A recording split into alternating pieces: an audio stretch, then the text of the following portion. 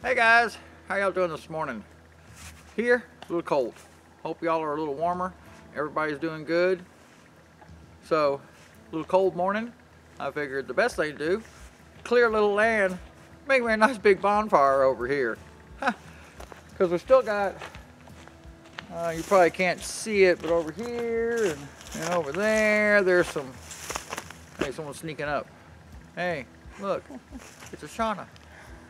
It's cold. It's hard to see those in the wild out here when it's cold.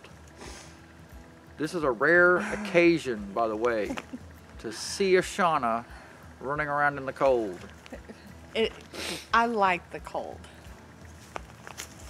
But we've got those piles from, well, almost pretty much a year. Well, no, yeah, it's been a year that they've been sitting there because we cleared this front area out at one point.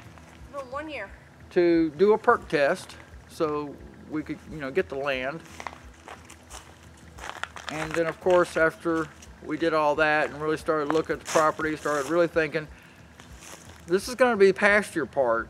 This isn't going to be where we're going to put our home at in the front. We want to try to put it further back on the property now. So yeah, we don't want our house this close to the road. So yeah, so now it's going to be another perk test and stuff for later. But these are those piles we had sitting here that when we had to clear all this out before. So hope you enjoy today. Get a little clearing out, doing some more here, get us a little fire to keep us warm. And then we got an idea of some other things that we've seen that we want to get with you also once we go grab some of the tools and stuff we need and give you a showing of that too. So, all right. We're gonna get started trying to get this going so we can start getting our fire going to get warm. So hopefully, it is still deer season. So with the bamboo going off, hopefully the game warden won't show up this time.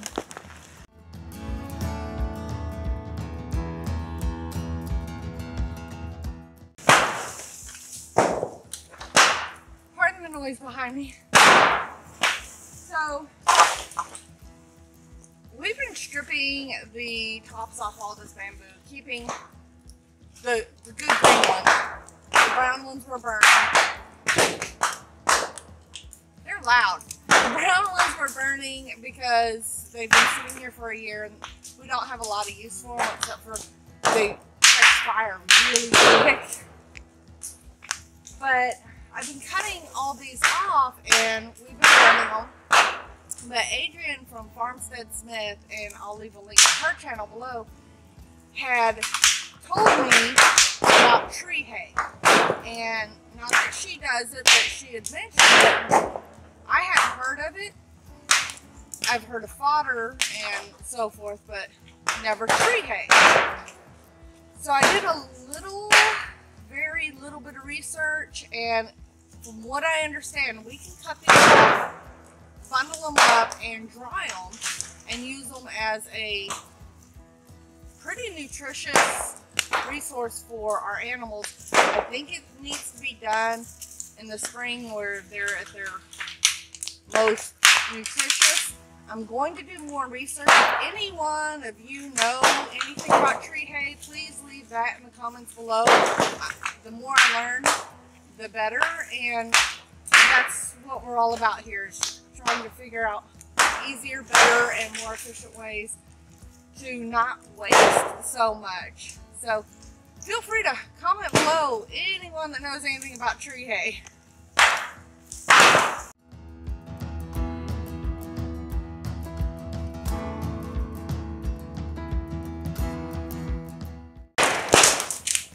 I'm not sure if y'all have noticed, I always have these in my pocket pretty much all the time.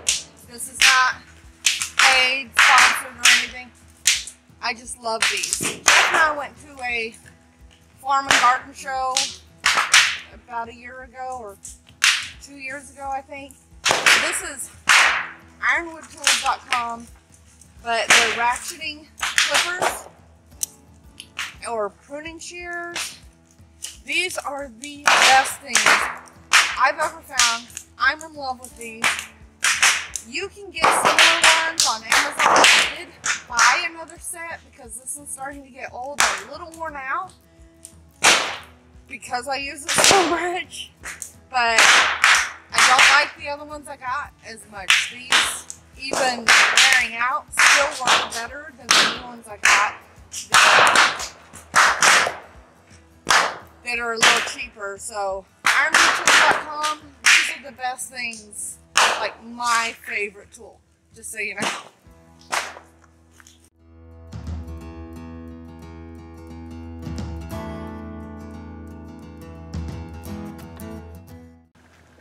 Alright, we got most of that bamboo kind of all picked up off the ground over here, so I'm just going to go through now. I'm just kind of knocking out a lot of the little small trees and stuff. But I was just going to mention, I got this Poland Pro 20-inch saw. I think it's 50 cc's. It's probably about the biggest saw I think I've ever had. I've had some old, you know, those old green Polands and stuff, and I was really never a big fan of those things. But Tractor Supply had a, you know, Christmas sale or whatever on this thing, so it was pretty cheap, or cheapish, I guess I'd say.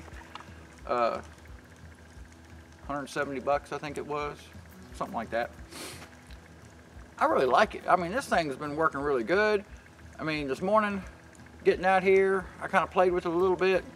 I've used it a little bit already, but it was 25 degrees, I think, this morning when I started getting out here, and just a couple pulls, and this thing started up, and I haven't had problems with it starting up, and it's been working really nice. And I guess I never noticed, I've got that little Walmart Black Max 18-inch chainsaw that I thought was pretty good until I got this thing. I mean, well, that's like 38 cc, I think, and this is like 50 or 52, something like that.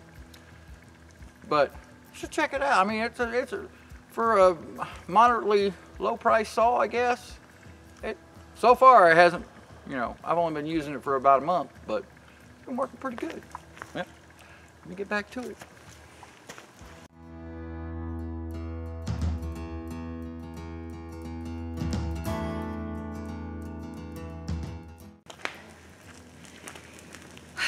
Sorry, I'm out of breath. If you notice, Jeff isn't cutting any bamboo down. And when it comes to bamboo and trying to clear it,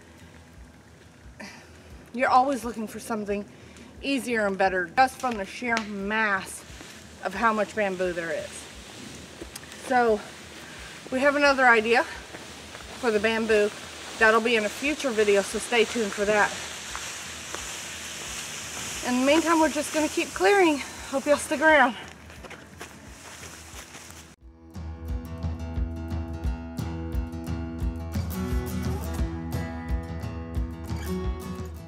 Let's talk trash for just a minute. I've mentioned before, even from the very beginning, how much trash we find on this property. Let me show you our haul so far today. We have a tire, some Pepsi bottle holders, Gatorade bottle, Michelob Light, who knows, Mountain Dew pill bottle, that's great, a board with nails still in it, rubber mats, of course, because we have billions of those, lots of beer cans, and a whole bunch of wire. But that's not all the wire. Let me show you something. Some things we just can't get out of here right away. It might be hard to see with the sun, but all this wire here, and there's bamboo that grew up right through it, and it's just like field fence, I guess, or goat panel, I'm not sure. About 2 by 4 inch squares, and yeah, we're not getting this out anytime soon. With that, we have, let me see if I can get a better shot. This rope tied to a tree that fell, and I'm not sure you can see them, but look, more rubber mats. They're everywhere. And these cement blocks or cement rounds, And they're hard to see with the way the sun's shining today through these trees, but we've dug some of them out already. Like you can see, we were able to get this one out.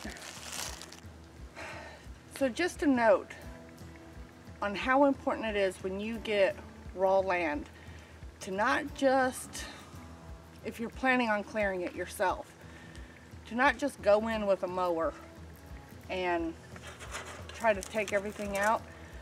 A bush hog can handle a Gatorade bottle, but these tires, wood with nails in them,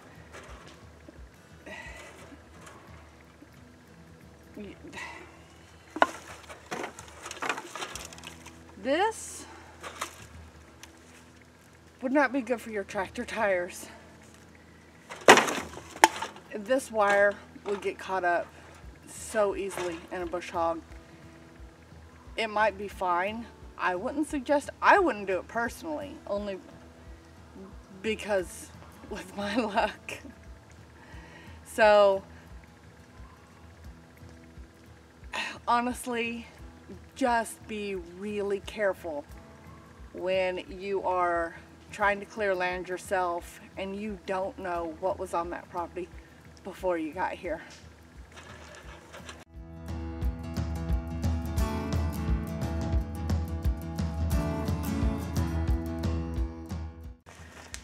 We really appreciate y'all coming along with us in these videos.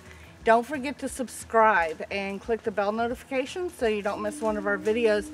This will allow you to see us taking this piece of property that you've seen is not ideal, and we're hoping to turn it into a thriving, very workable homestead. So stick around with us. We're going to get back to work. Did you have something? Oh yeah, and when you're clearing land, don't get too discouraged, because it seems like I'm looking at it, seems like I did a whole bunch, but when I look at it, it doesn't look like I touched anything. I see all these little stumps I got sitting up here, but it's still, but I see the difference. I He guess, doesn't see the I don't know. difference. So don't get discouraged when you're trying to, you know, clear it all out and everything. True. So, alrighty, well, y'all have a great and wonderful day. Y'all be careful. We can't wait to see y'all till next time.